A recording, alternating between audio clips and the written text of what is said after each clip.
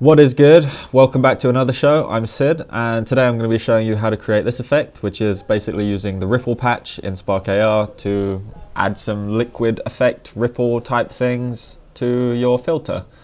Yeah, that was a poor description, but hopefully you get the gist just from looking at it. There's a little bit going on in the patch editor, so I'll break some of that down and explain what's going on as we work our way through it. With all that being said, don't forget to hit the like button if you find this video useful, subscribe to the channel, share it somewhere, I don't know, leave a comment, all that good stuff. Let's just jump straight into it. Okay, so here we are in a new project. I've switched it over to 2D mode, opened up the patch editor, and next we're going to add an object to our scene. That object is a rectangle, which will appear nested inside of this canvas. We want to fill the height, and we want to fill the width. So make sure that you've got both of those filled, and then we're going to add a material layer. I'm going to rename this to water. And I'm going to rename the material to water matte, just to distinguish between the two. Next thing we need are some patches. So head down here to the library, go to patch assets. We're going to be using the ripple patch. So type that in and import it into your scene. We're also going to be using the texture distortion. So type that in and you'll be able to select that and import that as well. Now we're going to head up here to our camera and we're going to add the texture extraction camera texture, which will appear down here. And I'm going to drag that inside of our patch editor. Now from the RGB8 output of this, we're going to add an unpack patch, which by default is set at vector 3. So hit that drop down menu, change it to a vector 4. Now from the Y output of our unpack, we're going to connect a pack patch, and I'm going to disconnect that and move it down to the second input. And then I'm going to change this from a vector 3 to be a vector 4 as well. And we're going to connect the Z to the third one and the W to the fourth one. Now what we're going to do is drag from this X output, the first one of our unpack, and we're going to connect a divide patch. They all jump miles away from where they should be.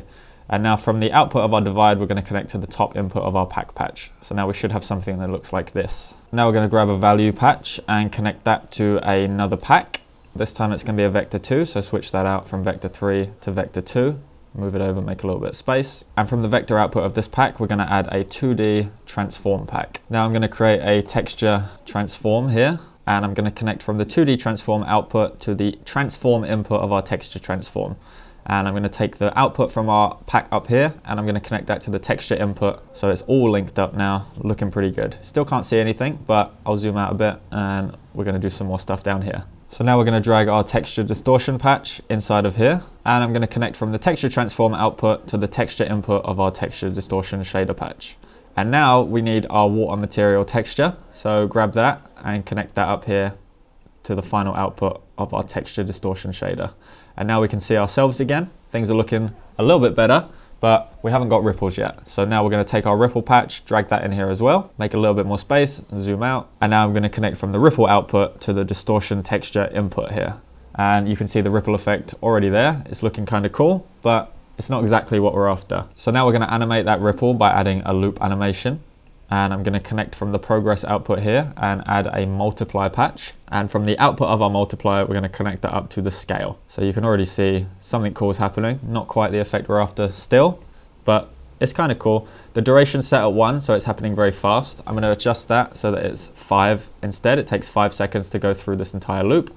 And I'm also going to mirror it so that it will now do the loop and then loop back on itself rather than starting from scratch, which is kind of jarring. We can also make adjustments to this multiply patch. So if we change the second value here from 1 to 2, then you'll see it has a little bit more of an extreme reaction to this loop animation. We can make it 1.5, make it a little bit less extreme. Still kind of cool though. And we can even change the color of our camera. So if we wanted, we could come in here to this divide patch and change the second value here from 1 to 2, and that will give it this nice blue ocean vibe. You can increase that even more to change the color, make it a little bit stronger. We could go all the way up to 5. I like 5 actually, that's pretty cool, so I'll leave it like that. You can see it's taken shape now. We have the ripple effect. It's kind of working in a way, but not exactly like waves, and we have this cool blue color. So next up, we're going to click this small icon here on our texture distortion shader, which will open up all of the patches inside of it. And you'll see this fragment stage here, which is connected to this add patch. So we have our water attribute with the texture's coordinates, fragment stage, and what I'm going to do is drag out from there. I'm going to add a subtract patch, and if we connect from the output of this to the first value, then we'll just reconnect that loop in between. So now we have fragment stage, subtract, and add, and we can change this value to be something like 0.5, and it will jump all over the place. It's a little bit nuts. I'm going to change it to be 0.1, And I think that's looking a little bit cooler now, so we can head back to the main patch editor. And now I'm just going to change some of the values of our ripple patch. So if we zoom in here, then you'll see we have this Shift X and Shift Y, shift smoothness. These are the values you want to adjust to play around with the shape of the wave. So if I take this Shift Y, for example, and turn it from 0 to 1.5, then you'll see it's a little bit bouncy. It has more of a liquid effect rather than that swirling pattern that we started with. And we can increase the smoothness here from 1 to 2, and that'll just even everything out. And it does kind of look a lot more like water now. I think you'll agree. I'll increase that again to something like 3.5, makes it more subtle, increases the smoothing. And again, you can just play around with this. You can increase that to 3. It'll be very fast ripples. If we go all the way up to 10, it's basically just a dude twitching underwater. So we'll go back down to 1.5 on that.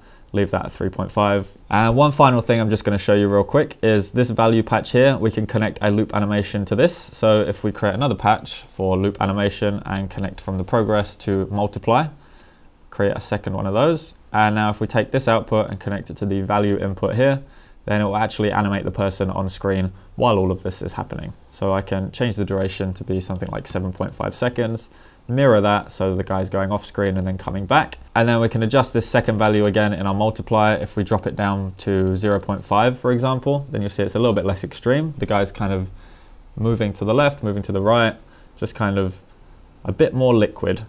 But yeah, you can play around with these values, 0.1 maybe. Just have him slightly off center and then heading back, gives it a little bit more richness, makes the effect slightly more realistic. Now I'll switch over to the FaceTime camera. Hey, what's good? Here I am. And you can see the final result.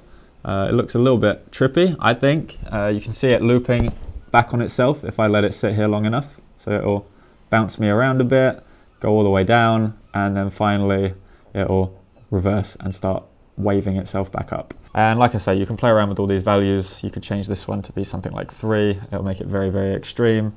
You can go back, change this one to be 1, and I'll just start sliding off the screen. And you can adjust this value here to change. Why is this 53? This shouldn't be. We'll go to 5, and you can change the color of the blue. So you can drop that all the way back down to 1 to go normal, increase it slightly, or go up to something like 10, and there you go. That's pretty much the entire effect. I'll zoom out so you can see all the patches we have. So basically we have our rectangle here, which is named water, and we have our water material texture. This is connected from the camera texture here through the unpack, the pack with this divide in the middle for the color change. And then that comes through to these two loop animations. One of them is affecting the ripple and the actual distortion itself, and the other one is affecting the main camera texture. So connected up here to the texture itself.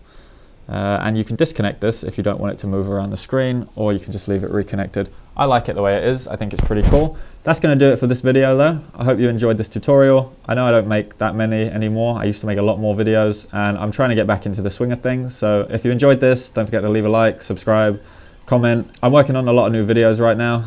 My favorite filter series is doing pretty well. I have a couple episodes of that ready to go, so stay tuned. And yeah, I'll catch you in the next one. Peace.